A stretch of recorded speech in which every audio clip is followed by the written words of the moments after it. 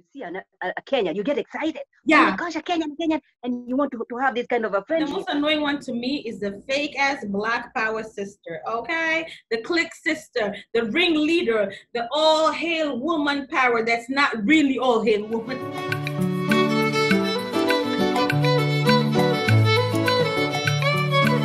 Welcome to Moda from Mamas. We are excited to have you here. If you haven't subscribed, please show some love, hit that red button. Today we have a very interesting topic. We're talking about toxic relationships.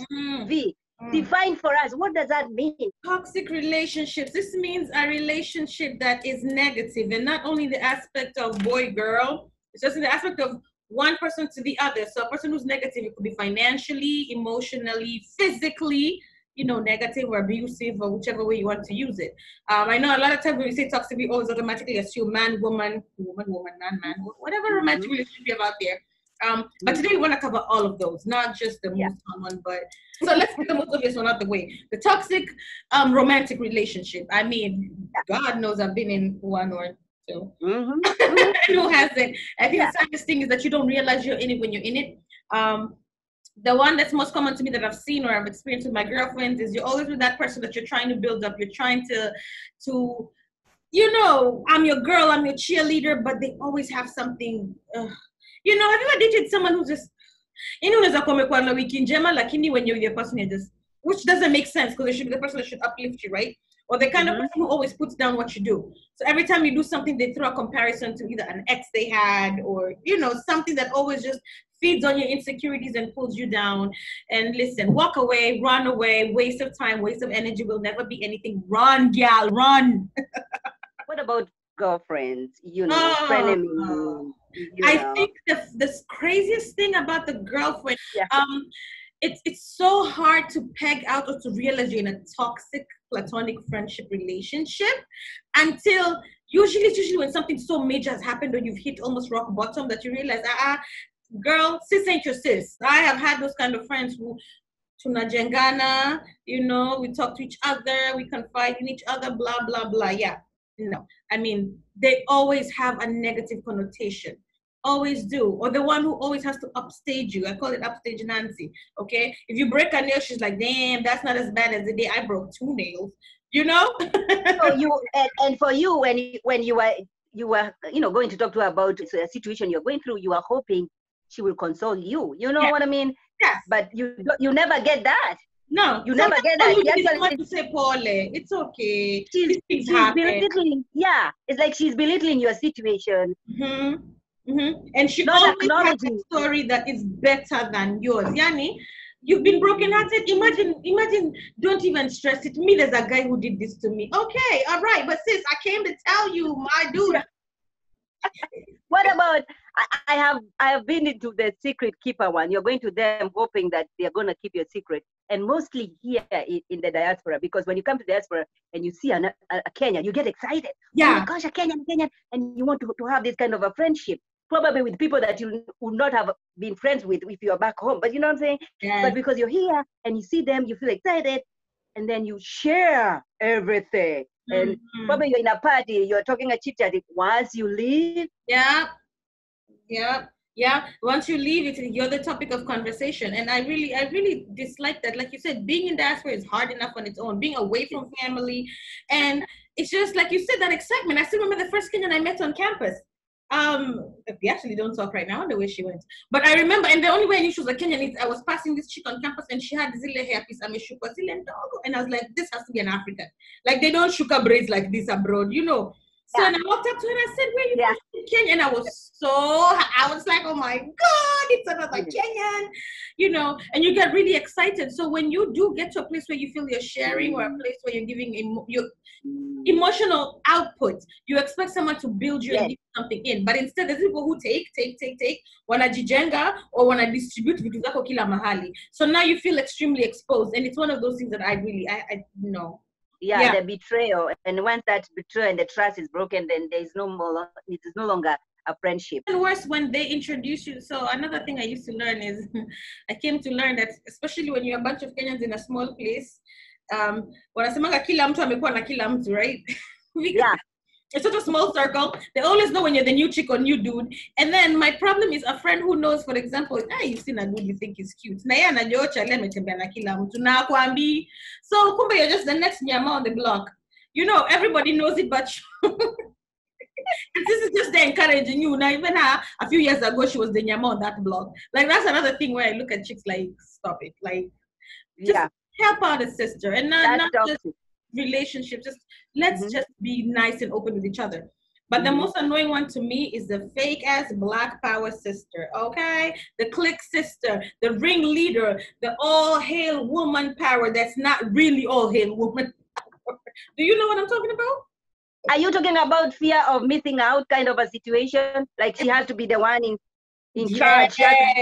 So that she has to be in every situation. Unakumbuka tukiwa high school, there's always that girl was the leader of the clique, sindio?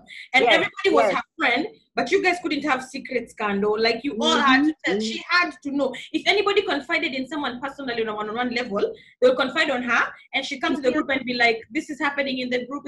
But you can't just have That's the fake Black Power sister. The sister that's on Facebook posting about how we love one another, and I'm so glad you and in my life, sis.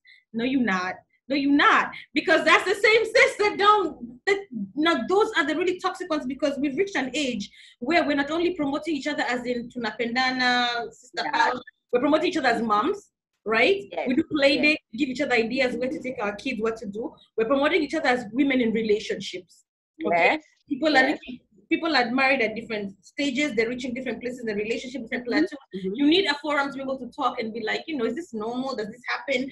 You need someone to tell you, imagine your dude is still a good dude, or whatever the case, right? It's a place where we're promoting each other's businesses, right?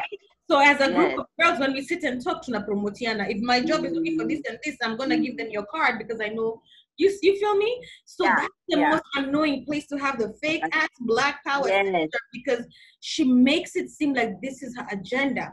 But at the end of the day, it's like if you're not completely for her, then you're not. I think it's a control freak, right? It's a control freak. But unfortunately, it doesn't stop there. It goes into family dynamic. It goes to family dynamic. It goes to parents, children kind of a situation where your parents expect you to understand where they're coming from. If they punish you, they expect you to understand, I am doing this because they're not explaining, they're not communicating with you. And that can build up some anger in you. Yeah, it's so funny. I just had this conversation with my boss and another lady at work the other day. 2 days ago. And the difference is she's my boss is from a Latina country, and there's of course me, and the lady you're speaking to is African American. And we all had the same consensus that for our generation, we did not understand half the time why our asses were getting booked. And for us, the biggest thing was boys also, right? The communication wasn't there. But one thing she said that I did think about is that maybe it is a learned behavior.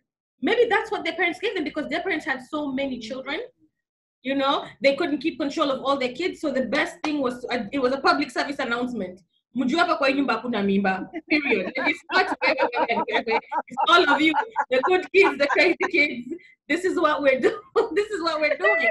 And so you have to make a path where you forgive them, right? And then try to not replicate that. But it can be toxic because you do carry. I do know there's things that have been said to me before, and not just by parents, even by aunts, uncles, and they're trying to help, but the way they say it will still like, I'm still very funny about makeup. Like, I love when I see women wear makeup, and I would love to experiment. But I'll put something on my face and I'll wipe it right. Like, other than my lipstick or my lip gloss, I'll wipe it right off, because I do remember family was talking about, oh, you don't need it. And maybe they were just saying you don't need a lot, right? But it was said so much that it was like, damn, my makeup. Then when I went to high school in Shag, we had a teacher who would always say, I won't mention his name, but teacher. He used to say, Ati, when Jezebel colored her lips, she was going out to fornicate. So I was just like, damn, so now Nikki got lip gloss. Yes, what he put on a lip gloss, does that mean I'll remain? But they don't realize how much they impact you as a child. It's those things. We also have these uncles who are very inappropriate and nobody talks. They do something, very inappropriate, or they speak in a language that even in front of children, and nobody questions them. Yeah. That's toxic. That's very toxic, and it's usually, and I'm sorry, it's usually very old uncles who want to Yes. or Yes. usually the ones who are very young and close in age to their nieces, nephews, etc. And they're highly sexually inappropriate. And it usually, I Very. love that it usually starts with something as simple as, you know, the songs you could never listen to in front of your parents, eh? Yes. The lyrics. Yeah. But now Right. there's those uncles, aunties, there's those even older cousins who are way older than you, Yeah. that now they're teaching you these songs, when I finish these lyrics, they're repeating them in front. That is wrong. That is wrong. They're going to tell you about their experiences, their sexual experiences. That is wrong. That's It's completely toxic. wrong. I feel like this level of, and me, I'm going to call it molestation. Yeah, it is. It is molestation. If you really think about it, it is. Because you're taking my mind to a place it wasn't, and I'm not Yes. ready to address. Okay, now you're putting thoughts in my head. Even if you're talking about yourself and what you did with somebody else, you're teaching me something that I am not ready to accept. But the problem that I find is the biggest is families hide it. Nobody talks about it. We keep quiet. Yes. Nobody talks about it. Yeah. And that's Yeah. that's the worst part. That's the only thing that I think I like about being in diaspora, is that, dude, you're away. You are away from that. Yeah. Yeah. Yeah. But we also have sibling kind of a situation too, where there's a lot of competition, and this sibling can also be families. Okay, Yeah. so it's your uncle and your parents. They are competing. Yes. This one buys this other one buys it. Or the siblings, where if this one is doing good, this one is so jealous. This one is like, wait, when I win, you win too, isn't it? Yes, it should be.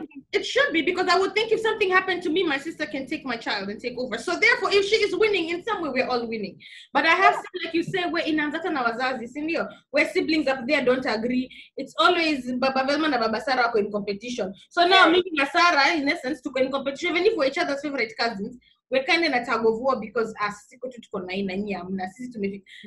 it is toxic, and then it's been normalized so much that people don't realize we don't have to be jealous of each other. You can succeed and I can succeed in different areas, you know, write our stories in life, and just we can be okay. We can love one another as family. Listen, I'm just here to say, guys, the toxic relationships gotta go. Whether it's a man to woman, whether it's a father, mother, child, whether it's sister to sister, there's gotta be a time where you cut it off. And I don't know about, you know, for a girlfriend, I can cut it off. For a romantic kind of a situation, I can leave. I don't know what you're supposed to do with a family. Family, me, I can personally say I have cut off family members before. Maybe they don't know they're cut off, but if they check their phones, they'll realize they've been cut off. Just because it's for your own good, though. It's for your own good. Because you carry such a burden and you don't realize it. It's so funny when you finally come to a realization, I relationship toxic, then you're like, how did I not see all this? You know, it's like when you're in a bad relationship, you're in love with your person. Then when you finally break up, you're like, damn, what was I doing? I feel it's the same way with the toxic, even with family. I mean, of course, when it's and for family, and for family also, it becomes even tricky because they know your situation. You know what I'm saying? Probably even they raised you, and they have this expectation of your life. And so if you don't fit in that kind of a plan they had in mind, if you outshine them, it's a problem. It's a problem. Shine, honey. My light is mine, and I believe God gives everybody their journey. Whatever God you worship, I worship Jehovah. Yeah. Everybody has their journey. Like, I like to think about like a job. I know there's many times where I've been passed for a promotion that I think it's mine. Like I know it. Sometimes I feel like it's very unfair. But when I sit and think about it, I know God has my journey planned, and that wasn't the one. I've learned not to stress it too much. Yeah. Think about it.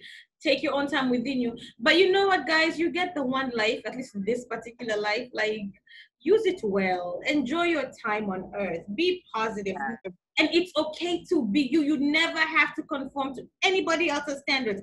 Ever. Ever. Just be Velma. Just be Sarah. Just be a mother. Right?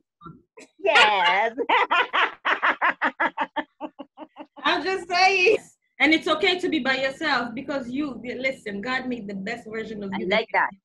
I like that. So it's all right. God will send, the same with God will send you a good man. At a girlfriend, mzuri Mungu atakutumia. And by then, the friends who are sisters, if it ends up that it's your sisters or brothers or uncles or aunties who are toxic, God's got you. You don't need nobody else. All right? I like that. Thank you so much for tuning in. Leave your comments. Let us know what you think, what you feel, what you've experienced, and we will see you next time. More That from Mama. Bye.